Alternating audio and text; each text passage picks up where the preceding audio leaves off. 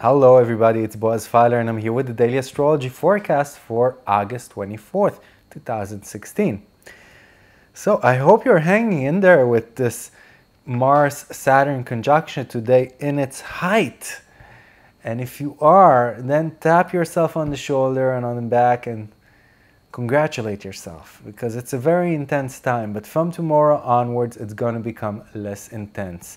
It's not that we're not going to feel it anymore. We are going to feel it for the next 2 weeks, but it's going to get much less intense and we're over the peak, and that's great.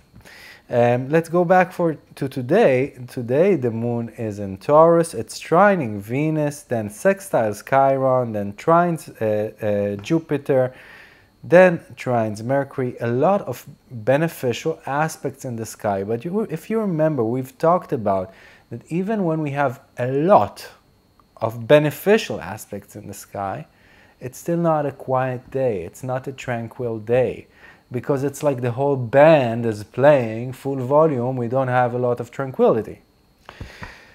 So, trine to Venus, good for relationships, but hold that thought.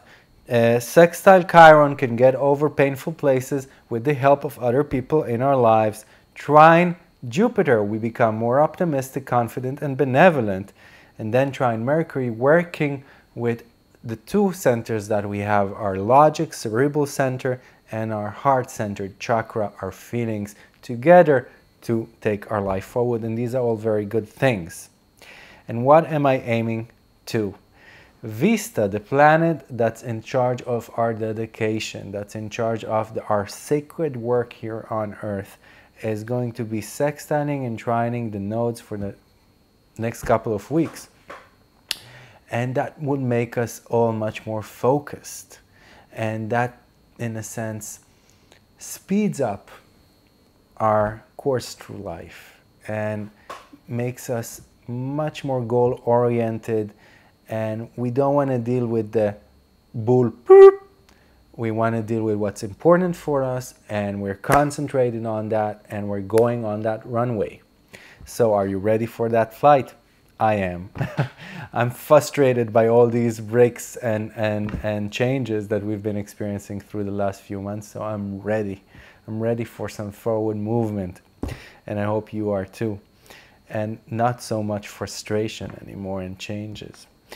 One thing, you remember I told you to hold that thought regarding relationships. Venus is coming in to an opposition aspect to Chiron, quincunxing Uranus. What does that mean? Venus, the planet of relationships and love, opposing Chiron, the place that we feel hurt in, and Uranus, the place that we are individualistic, the place we are different than other people. So we could experience conflicts within our relationships because we are either caretaking too much of other people's needs and not of our own. We're not getting to take care of our own. We're just catering to other people, and we're feeling like the boundaries are being blurred.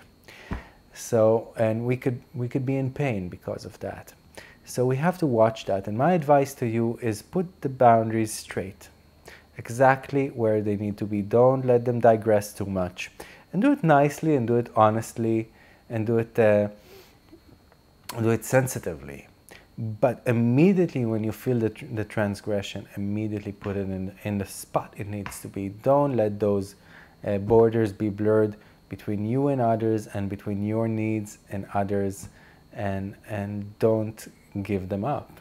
Don't give them up. Just put them in the right place in your priority list. So have a beautiful day, and thank you for listening. This is Boaz Fyler. Goodbye.